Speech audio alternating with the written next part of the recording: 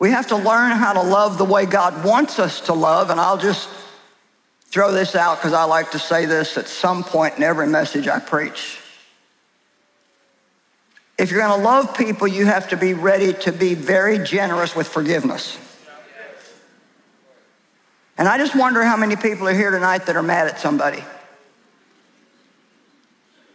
Nobody? Okay, that's good.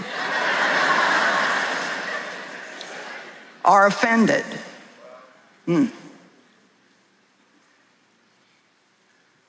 Christians give the devil more ground in their life through unforgiveness than through any other thing. I'm going to say it again. Christians give the devil more ground in their lives through unforgiveness than through any other thing.